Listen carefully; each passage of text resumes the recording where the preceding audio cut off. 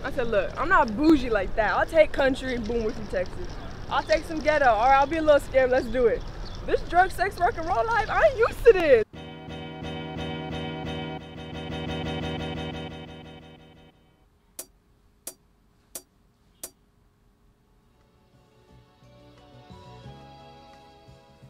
So vacation time is definitely over. As you know, me and my family just got back from our biggest road trip ever. 1,730 miles of open road, and I loved every minute of it.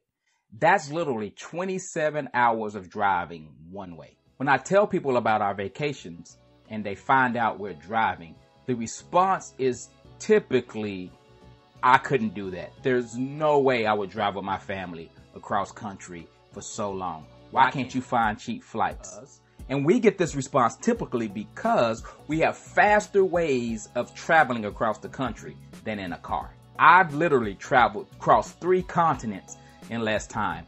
A few years ago when I went to Togo, West Africa, it was from Austin to New York was 4 hours. New York to France was 7 hours, and France down to Togo was 7 hours. And so combined across 3 continents, less than 27 hours. You don't have to say it. Some of you may be thinking that I'm literally out of my mind for the contents of this video. But the reason that I love to drive, because for me, it's more about the journey. It's more about the experience than it is the destination.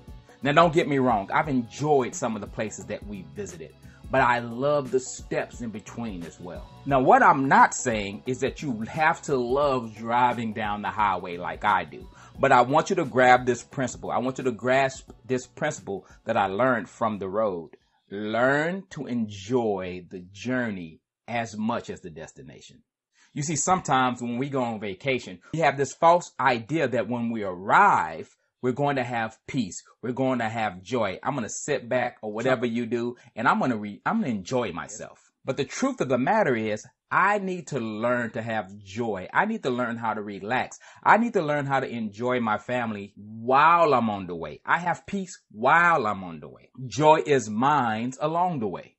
Anybody ever notice that when you go on vacation, it takes a few days for you to get out of work mode and to get to the relaxation mode? Well, that's one of the things for me when I'm on the road, when it's just me and the highway. Typically, the passengers in our car, they have their aux cords, they have their books, and they're in their world, and I get to be in my world as I just drive and enjoy the country and enjoy God's creation. And I get my alone time where I'm not tethered to any social media. I'm not tethered to any phone calls. I'm not tethered to any emails. And as you know, inevitably, if you've been on any road trips, things happen. At the end of day 2, we stopped at a hotel that was, I'm pretty sure was involved in a few horror movies from the 80s.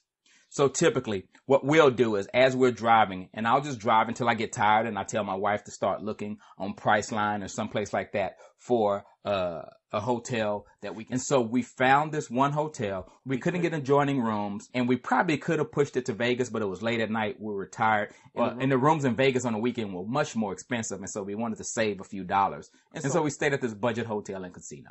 And it bit us in the butt. I said, doggy, please don't bite me, dog. Was it like, argh? The water literally smelled like sulfur. And Reagan learned the hard way because she jumped in the shower first. I was about to jump in the shower in my room, and thankfully SJ came bolting down the hallway to tell me, don't take a shower. The water stinks. The water stinks. And so, yeah, sorry about that, Reagan. We couldn't warn you. The entire hotel smelled like an ashtray. It probably wouldn't have been so bad, but I have an aversion to cigarette smoke, and it makes me feel horrible. There were some men that looked a little sketchy hanging out outside of the girls' room. And again, we didn't have adjoining room. So then I had to sleep away from my wife and ended up having to sleep in the girls' room. But in it all, despite all the challenges, we were sharing these horrible experiences as a family. And we could have made up in our mind that it was going to ruin our day. But instead, we decided that, you know what? We're going to make the most of these memories. Because if you really think about it, in the grand scheme of things, it could have been a lot worse. Pull off any dope tricks yet? Place for the life, sesh for the sesh. You know, we out here wilding out, dude. The way we should go. I'm a bros. Dama Bros? You see, pull one off.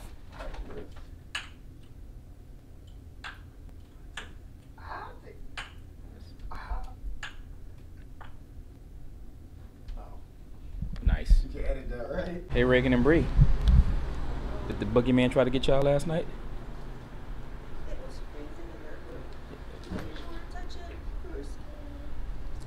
Hey, Ray, how was that sofa bath? It's fine. Hey, Ray. Did you use water? Don't use the soap. It's chalk. Day 3.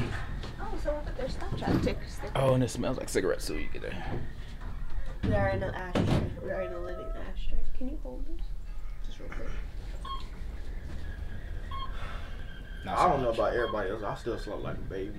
But I know, all I know is everybody else napped in the car yesterday. I ain't take no nap.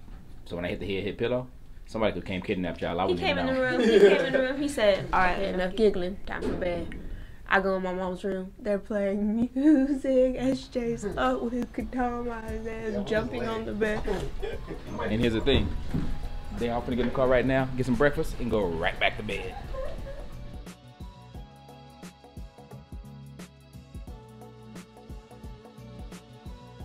SJ, you left your bag.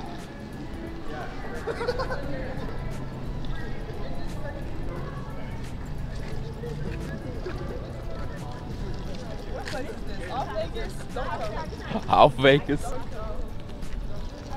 I said, look, I'm not bougie like that. I'll take country and boom, we're from Texas.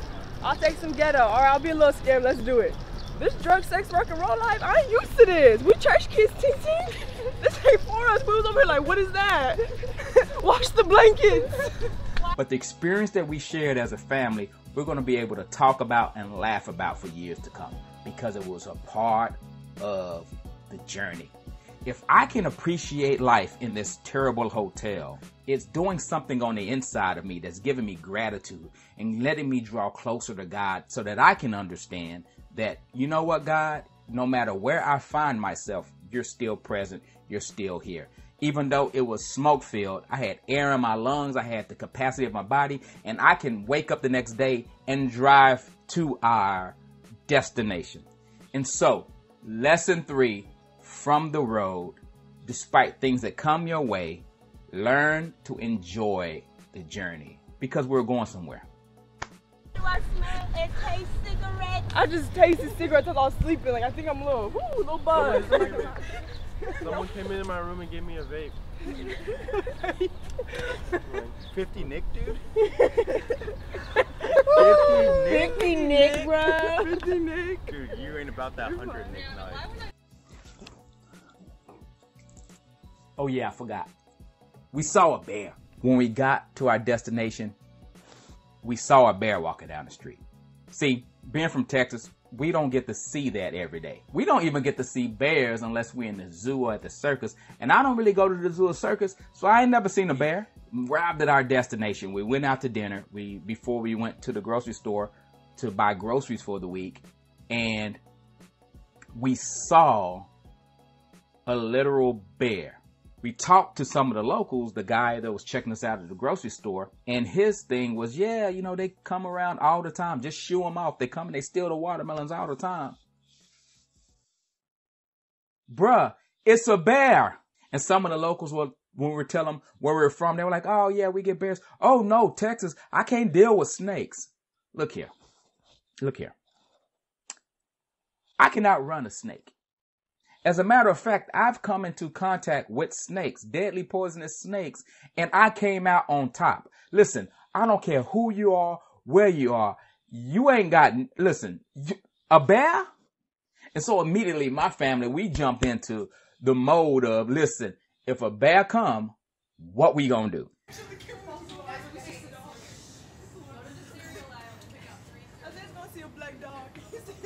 All the stuff at it, just throw it, because that's going to make a bear happy. I'm saying, Zuki was a dog. Zuki was a German Shepherd. Wait, bears don't like milk? Wait, bears don't like milk. Who do you see with the milk aisle? Reagan, hurry, you're tiny. To the milk aisle. The bears don't like milk. Hurry. Let me see your eye. Get the milk. Close it. Oh, it really is. Close the other eye. Open that eye. The bear swatched the milk. Was that from the bear? What happened? It hurts. Mom punched me in the eye. That bear's ruining our lives. This vacation. Bro, pour milk on Alright. So if you want some real bear knowledge, Okay, tell me the bear knowledge. real bear knowledge, ready?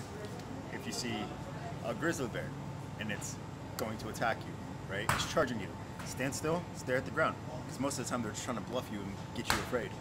If you see a black bear, you gotta fight for your life because they're not gonna quit. If a grizzly bear's attacking you, it tosses you around just like on the Revenant, and if you just act dead, it's gonna leave you alone. Black bears, they don't care. They're just gonna keep on going in. And so you gotta fight for your life, find a sharp stick or something, and go to town on its eyeballs. On his eyeballs. Good job. Good job. I took off my shoes so I can run if a bear comes. You ain't gonna catch me slipping in no chocolates. Here comes pour chocolate milk on you, bro. I swear it'll keep you alive. Hold on. Who's the bear? Trace right there and we're You the bear. Okay, you're the bear. Y'all better go fast. Y'all better go fast. Okay, there's a bear.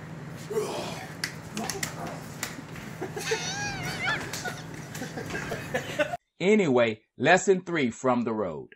Enjoy the journey. It'll help you enjoy the beauty of the destination that much more.